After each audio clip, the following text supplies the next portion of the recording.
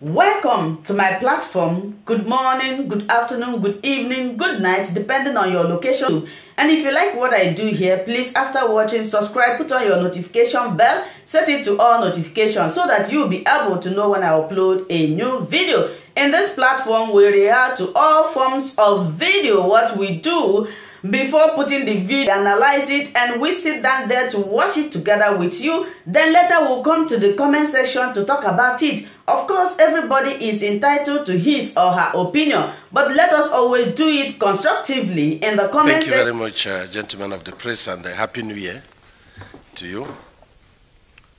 You recall that in September, I came to see Mr. President to invite him to EBONY State to commission some of our completed projects and lay foundation stones for some of our ongoing projects, especially the EBONY State International Airport.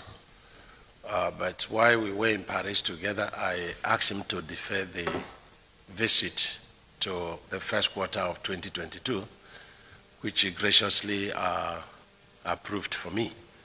So today I came to re-invite him to come and commission our numerous projects in Southeast, in EBONY State, of course, in Southeast, for from March 15th, 2022. So we are working on that. I also, briefed Mr. President on the ongoing international airport of EBONY State, of which I requested for his assistance.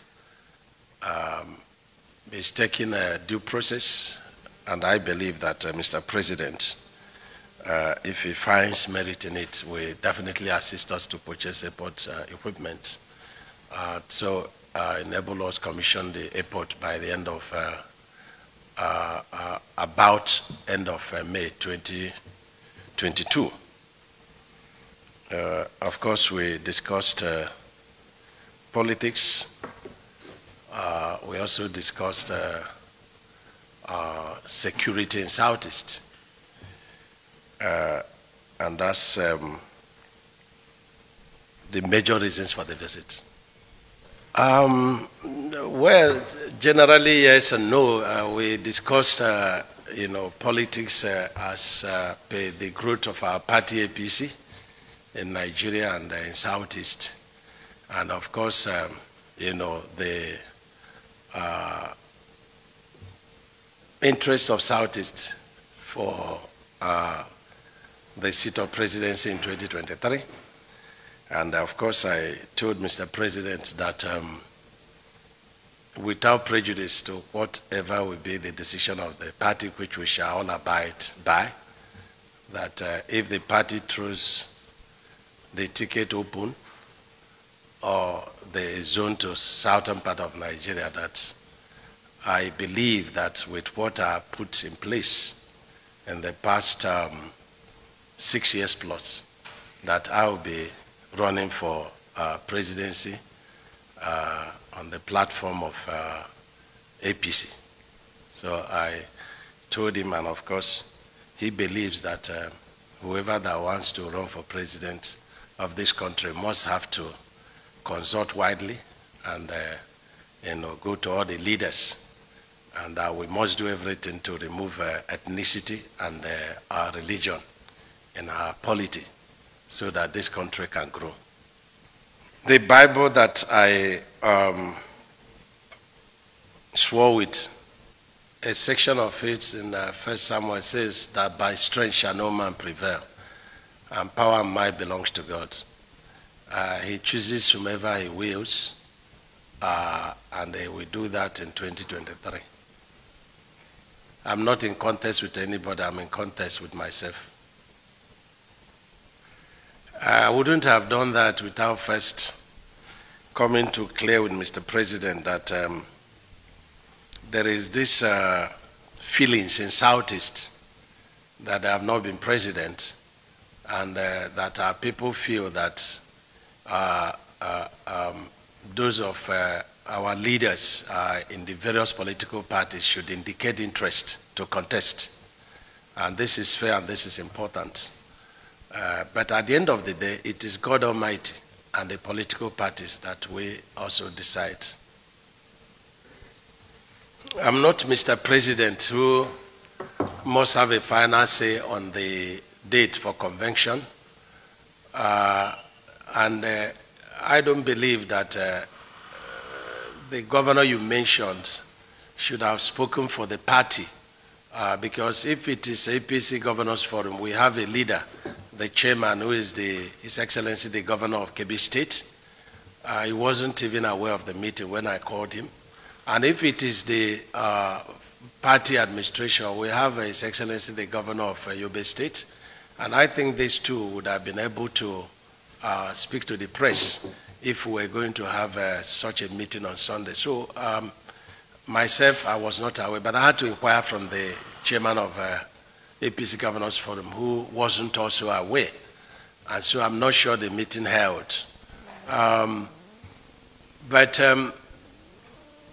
I read on newspapers sometimes when the party leadership came to brief Mr. President, and they told him February convention, and Mr. President says yes. It's not a man that says yes and says no at the same time. He's a man of integrity, he's a man of his word. So I believe that if he ever said February, that he's going to stick to that February. I am very sure of that. But it's for him to speak, or for the party leadership to speak. I speak for my state. Ohanese leadership should not play politics. Yes, they can speak for the interest of Southeast. They can speak for fair treatment to Southeast as a people, but as a matter of equity, justice, and fairness, and leaving a level playing field for all the political parties and the aspirants, they should not dabble into politics or whom to support, whom not to support. I think they will hear it just like they heard other political parties' aspirants. We also write them to notify them that, yes, they have capable sons and daughters that, if God wills, could do this job. I can't understand what you mean by the second question. I understand the first question. What is Buhari's presidency? Oh, okay. Oh, yes.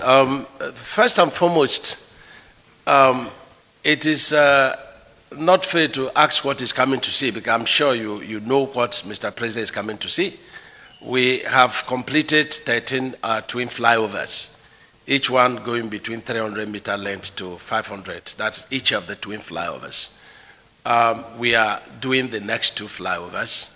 We have completed a mall that is not like any other mall in the entire West Africa. We've completed the best university in this country, and which we tagged, University of Medical Sciences, with all the center of excellence, all in with equipment. You have the artificial bed, center there. You have the best eye center. You have the cancer center, you have the liver center. You have the kidney transplant center. You have the heart surgery center. And so the center is the best of its kind in the whole of Africa.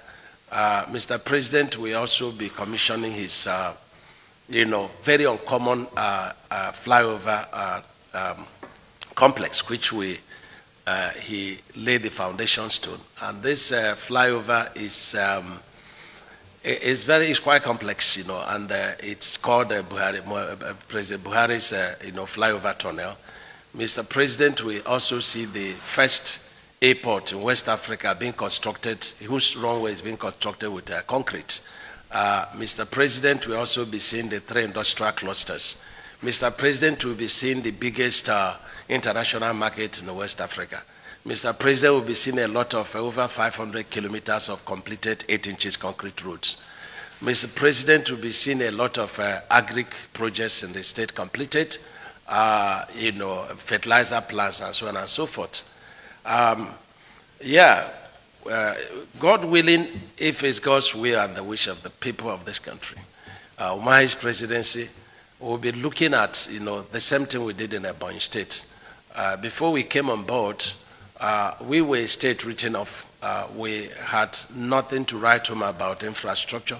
But I must commend the first two civilian, governors, Dr. Sam Ewu and Chief Elechi. They did quite a lot because they came in the midst of the dust of the nation, EBONY State. And so they had, quite a lot of challenges. So I can say that they laid, the foundation upon which I started to build. And so there are a lot of things that we have done in EBONY. We have the best government house you can't see anywhere. We have the best ESCO chamber and the largest you cannot see anywhere. And so we intend to replicate the same thing. And I believe that with the little resources we have, and people have been asking us, how did you do it or how do you do it? And it's all about patriotism. It's all about fear of God. It's all about bringing, experience to bear. I've been, into construction, since I graduated. So I have a lot, to give in terms of how to run governance as business, because you have to have the heart, to help the people, and that's what we've demonstrated about it. So we want to, treat the nation, if God permits, that what we've done becomes a microcosm of the macrocosm of which we expect. We also believe strongly that we will be able to, continue with what Mr. President has done. One of the greatest problems we have in this country is ethnicity, religion, and the unpatriotic, features of a lot of our people. And I think there is a need to engage, starting from where Mr. President would have stopped. Let me also add that as the chairman of Southeast Governors Forum, that I support a political solution to our insecurity problems in the Southeast. And of course, I mentioned it to Mr. President. And you see, political solution does not terminate the judicial process. And if you know Mr. President very well, he has always said, and he has always demonstrated that he wouldn't interfere with any judiciary, process. Everybody knows him for that. But you remember very well that if agreement is reached, between parties, you don't expect Mr. President to be the negotiator. There are a lot of, federal government, officials. And so I believe strongly that Southeast, that proposing for political solution should be able to engage the federal government. After all, there's always what is called out of court settlement. But it's for, our people and, our brother Kanu to be willing, for us to truly engage so that we can find true peace in our region. Because the activities there, have destroyed a lot of the economy of Southeast. A lot of lives have been lost. And when we were shouting it that it wasn't going to benefit, the big agitation shouldn't have gone that, way it did. Today, the matter has gone beyond them. Every criminal, kidnapper, some robbers tend to claim that IPOB. And IPOB in turn is fighting them. But I think it's late. So we desire peace. We desire to save the lives of our people. And so we are willing to engage to see that we have, amicable settlement and, rebuild, the economy of Southeast. The starting point. You see, the leaders of Southeast, of course, not all of them, they must be selected leaders. And already the Ohanese and Chief Mbazulike is already, in the forefront. And they have always been briefing me, and so I've joined them together with Southeast governors. So that could be the starting point, and we'll be able to know what we want. We want peace. And so there are things we must give up to, acquire that peace.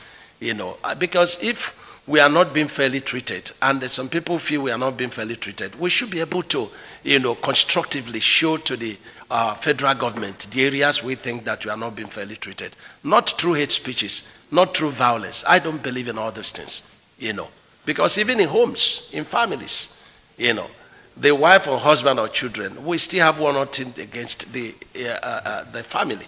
But they should be able to discuss. If you listen to me very well, Mr. President has never, been in disagreement for peace, anything that will bring peace. But you must allow him, for what he believes in and for his pedigree and integrity, not to interfere with the judiciary. But it is up to us, because the byproduct of our discussion and negotiation is such that we can now go to the court and seek for out-of-court settlement. And whatever is the agreement becomes the settlement of the court. So I believe strongly that a political solution will be far better than the process, which may last for a very long time. Thank you. Thank you so much for watching this video together with me. Like I said before, if it is your first time of coming across my YouTube channel and you like what I do, please subscribe, put on your notification bell, share this video, leave your comment in the comment section. You are free to criticize, but let us do it always constructively. Remain blessed. I appreciate your massive support and I love and cherish each and every one of you. Until I meet you again in my next video, for now we say bye-bye.